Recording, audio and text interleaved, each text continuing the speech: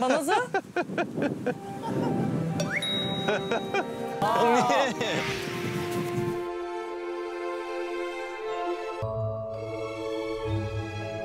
형님. 아 형님. 아 형님. 아 형님 바보. 형님 왜 이래? 몰골이 왜 이래? 형님 처음 봤는데 몰골이 너무 안 좋더라고요. 아이고. 자 일단 야 이거 고추 하나씩 좀 드시죠.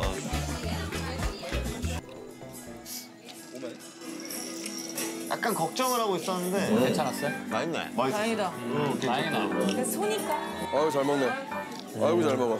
향신료가 사실 없었어. 그래야 나는 덱스가 좀 괜찮겠다 이번에는. 그 생각했지. 갑니다. 아 드디어. 저 파리에서 온. 모론다바에서 만나는 거죠 이제 다시. 야 니네도 고생했다. 확 떨어지네. 하늘이나 이 바다 색깔이 일단 아프리카에 왔다는 게 실감이 나는 느낌. 표정이 좋네. 파리 갔다 왔거든요. 감각 갔다 왔거든. 신혼여행 갔다 왔거든 지금. 야 피부가 뽀얗네 그냥. 다른 방송 같은데 지금. 저희도 쉽지 않았거든요 이게.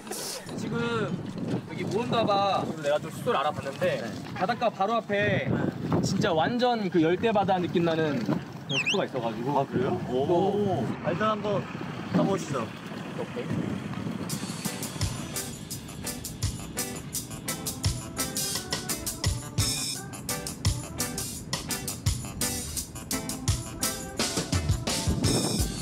야 아니 빠니 형 장비 저거 뭐 덱스 거예요? 맞아요. 제가 빌려드린 거예요.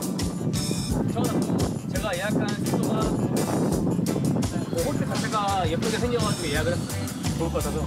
반 형님이 예약한 데 다 좋으니까 저는 뭐 믿어 의심치 않습니다. 아 나는 잘 몰라 여기를. 진짜 처음이라서. 형님이 약간 자신 없는 나라는 처음 아니에요? 아이컴이라서 지금 말도 안 통하고. 저도 걱정 많이 했어요. 그러니까 처음 오는 여행지니까 저도 아는 게 많지 않아가지고. 그러니까 이때까지 남미랑 인도는 막 지식이 좀 많았잖아요. 해본 거고.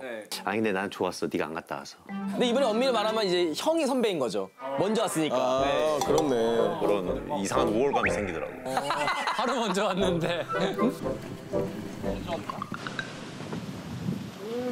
오. 지금 이 반대편 풍경은 정말 아름답기 그지 없습니다. 와. 야 좋다.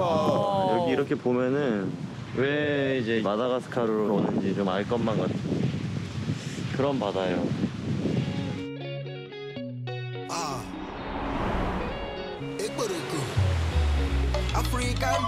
모른다봐. 도현 씨, 우리 잘 모르잖아요. 여러분들 다 모른다? 네, 모른다 우리. 모른다 봐. 마다가스카르 남서부에 위치한 해안 도시로 풍부한 해산물이 가득한 천혜의 어장으로 불리는데요.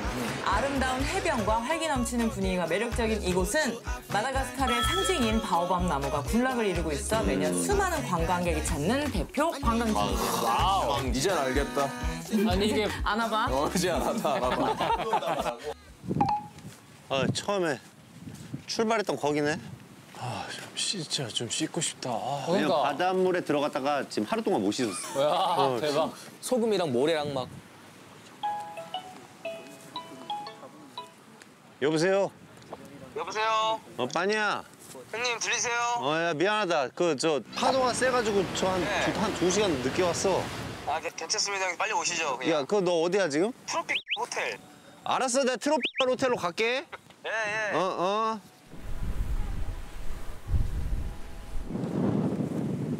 첫날부터 이렇게.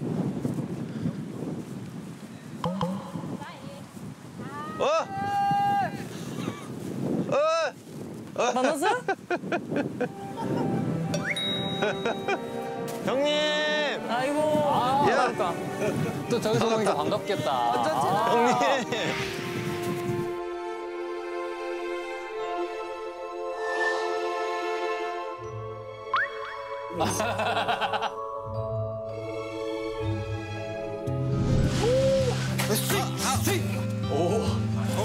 형님! 형님! 아 형님.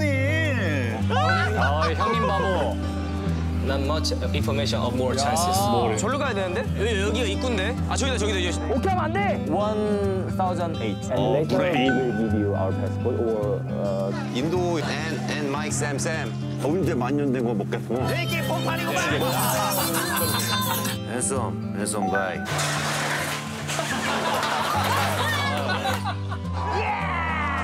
너나 빤히 만난 게 내 인생에 얼마나 행운이니. 형님! 가족 상봉이다. 아 근데 진짜 이때 되게 좀 반갑더라. 저도 엄청 반가웠어요. 다 엄청 반가웠어. 맞아. 되게 유별나게 반갑더라고.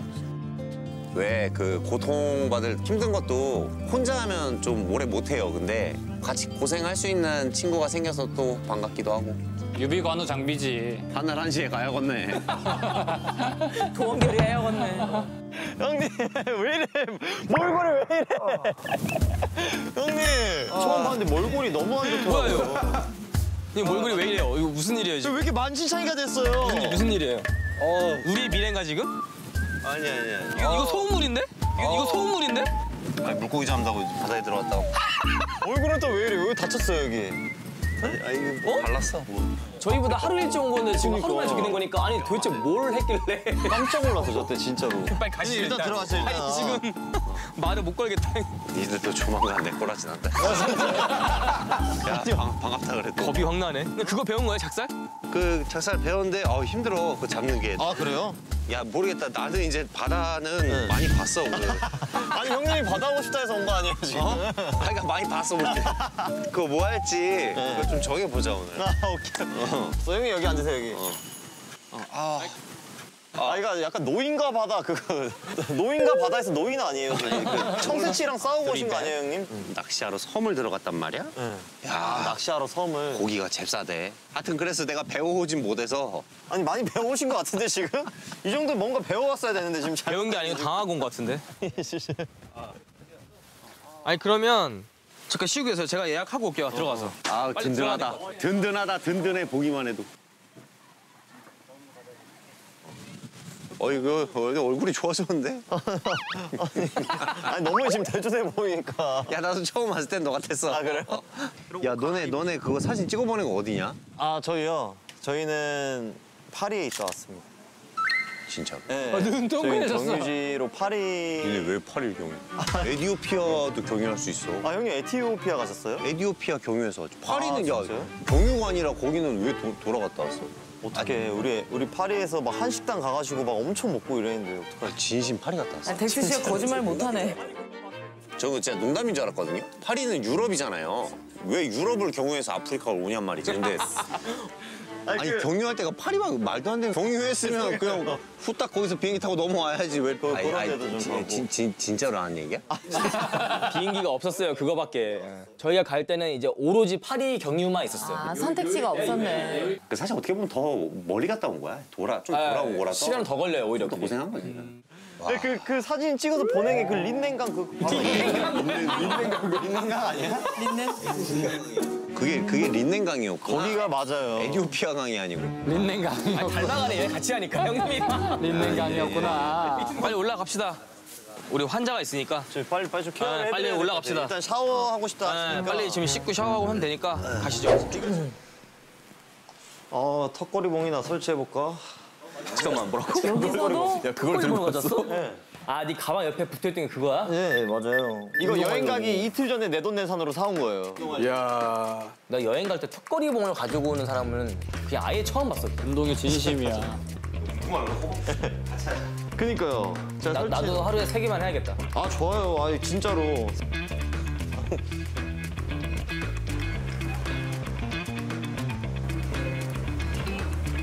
아니, 이게 벽이 잘못된 거 왜 이렇게 틀어져 보이는지. 인도를 다녀오고 나서 몸이 엄청 망가져 있더라고요. 진짜 이 컨디션을 좀 잃고 싶지 않다라는 강한 생각으로 제가 한국에서 턱걸이봉을 구매를 해가지고 들고 왔습니다. 제정신 아니야. 그런 게 한결 같아서 좋긴 하다. 애가 변하진 않는구나. 그냥 근육에 미친 남자.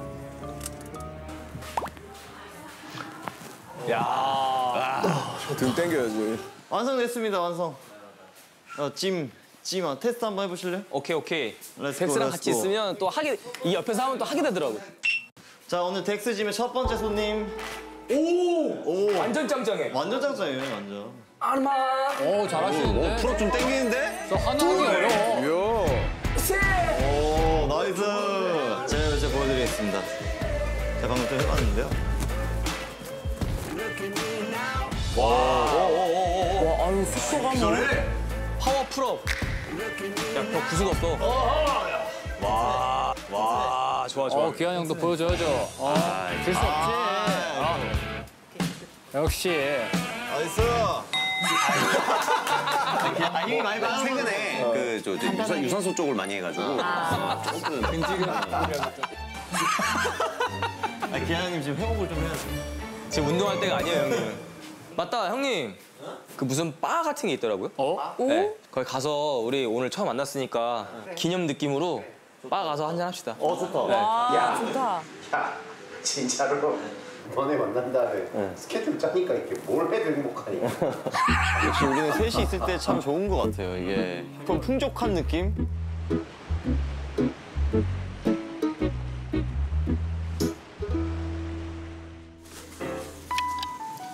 여기서 이쪽으로 쭉 가면은 뭐가 있을 것 같아요. 아, 그래요? 얘가 약간 그래도 관광지 느낌이 좀 있어가지고. 너 진짜 어둡다. 안 보여, 앞이. 이거 좀 켜야겠는데? 이거 너무 어두웠어요, 길거리가. 전기가 많이 부족하고 가로등이 없다 보니까 조금 어두워요. 이런 데도 괜찮은데? 여기 좀 전기가 잘 들어오는 것 같아. 근데 빠니 형님 따라가면 맛집을 갈 수 있어요. 뭐 식당도 있어, 거기? 정확하진 않은데 식당도 있고. 근데 바 지금은 바 가는 거예요. 바? 주워 먹을 거 있지 않을까요? 아, 봐줬어. 오. 뭐 길거리에서 뭘 파네? 이거 저거. 야, 저거 꼬치 맛있대. 아, 그래요? 생선 튀김도 맛있거든? 생선 튀김 내가 먹어봤는데 꼬치도 엄청 맛있다 그러더라고.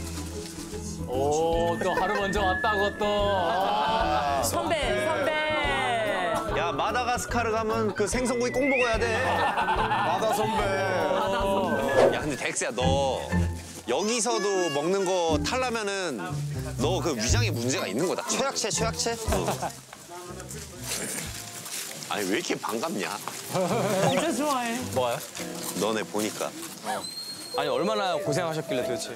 혼자 많이 외로웠구나, 형님. 아니, 인도에서 봤을 때는 뭐라 그래야 되지? 아니, 뭐 물론 그때도 반갑긴 했는데 오늘 이상하게 반갑네. 기한 형님 원래 이런 말 잘 안 하잖아요. 아니, 눈을 못 마주치고 얘기하네, 고백하듯이. 이제 그 대자연에서 홀로 싸우다가 이제 친구들 보면은 그런 느낌으로. 아이, 좋다. 여기 또 3시 걸리니까 든든하네.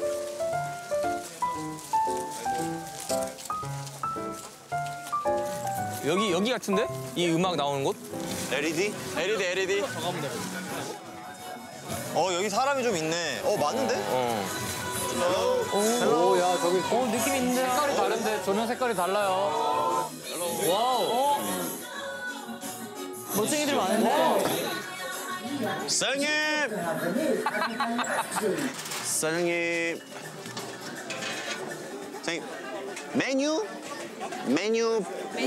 메뉴판? 메뉴? 위스키? 위스키? 비어? What kind whiskey? 형이 이럴 때는 어쩔 수 없어요. 이거 번역기 써야 돼요.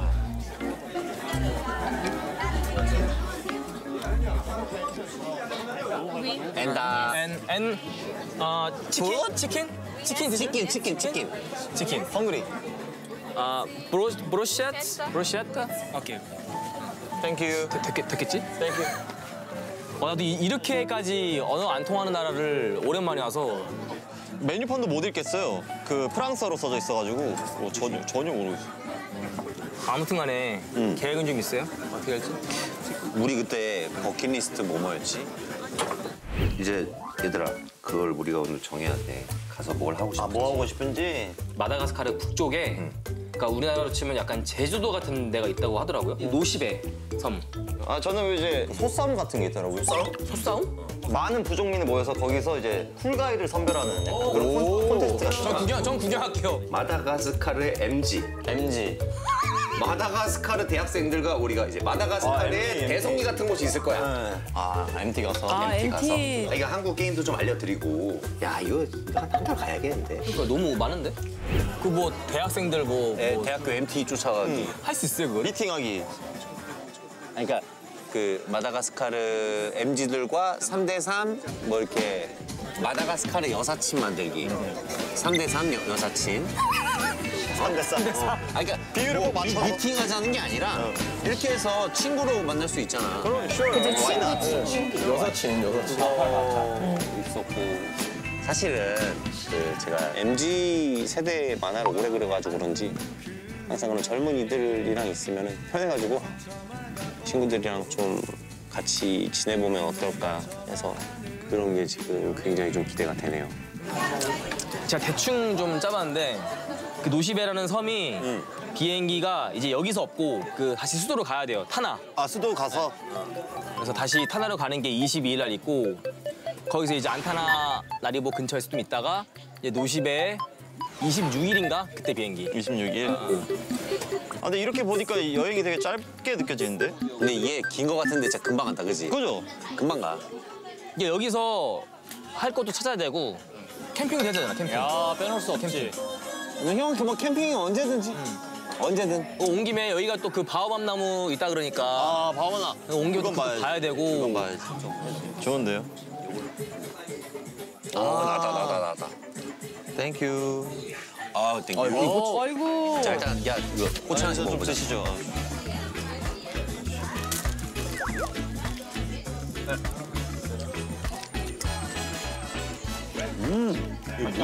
치킨인가? 맛있어요? 간이 좀 센데 나는 짠 걸 좋아해서. 소고기. 소고기야? 와. 믹스가 잘 먹어야 될 텐데. 짭짤해. 저 보충제 먹으려고 물 보충제 먹을 시간. 저 또 갖고 왔어. 가져왔죠. 너의 근육장. 나도 대단해. 너 보충제로 짜네. 짠!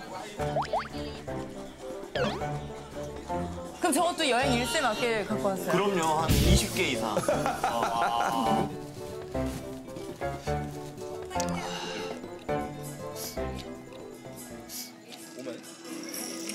약간 걱정을 하고 있었는데 괜찮았어요? 맛있네. 다행이다. 다행이다. 그래서 소니까. 아유, 잘 먹네. 아이고, 잘 먹어. 향신료가 사실 없었어. 그래서 나는 덱스가 좀 괜찮겠다 이번에는 그 생각을 했지. 그리고 기한 형님이 딱 감별을 해줘요. 어떤 음식이든 먹으면은 야 이거 덱스가 먹을만 하겠다. 이러면 이제 제가 안심을 하고 먹어요.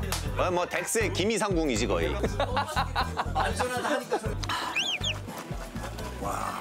아니 형님 여사친 어떻게 만들게요? 타나가 있지 않을까요? 타나? 여기도 없을 것 같진 않은데 지금 여기 분위기도 보면은 물어볼까? 오면? 이따 내가 저 친구한테 한번 물어볼게. 계획 좀 세우고. 번역기로 이걸로. 나도 또 오늘 미팅이 있는 줄 알았으면 좀 꾸미고 나올 걸 이거. 제일 멋있어, 제일 멋있어. 오늘 나오는데 공항 직원이 BTS냐고 물어봤다. 마다가스카르 직원이 공항 직원이. 아니 얼굴도 안 쳐다봤어 나는. 보지도 않고. 형님한테는 매니저라 그러고 매니저냐고 물어보고 저보고 이제 BTS냐고 해서 절대 아니다고. 그래, 절대 취하면 안 된다. 더러운 세상 진짜. 불타오르네.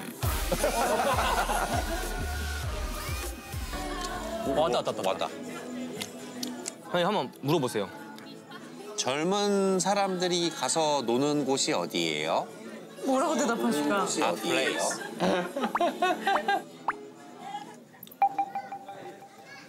저희 통역을 해드릴까요? 그래. 베타니아? 베타니아는 클럽 이름인가요? 그럼 거기 가면 뭐 하고 놀아요? 어떻게 가요? 어떻게? 거기 혹시 연령대가 어떻게 되나요? 뽕 샤깔라까. 알아들었어. 찾아서 데미스타누라 데미스루한테 배 타고? 핫플레이스를 배 타고 가요? 여기는 어디 가면 다 배 타고 이동해.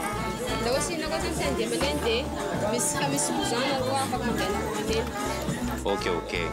땡큐. 그러면 얼추 정리하고 거기 가볼까 그러면? 그럼 계산하고 갑시다.